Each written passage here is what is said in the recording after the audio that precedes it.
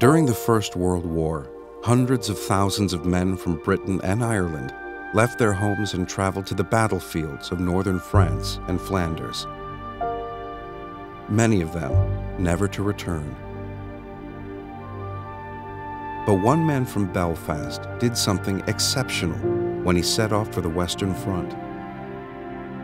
Lance Corporal George Hackney took his camera with him, revealing for the first time what has been described as a photographic discovery of the century.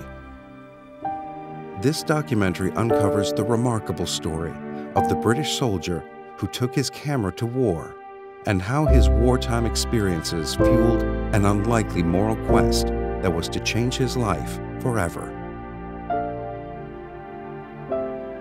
The man who shot the Great War.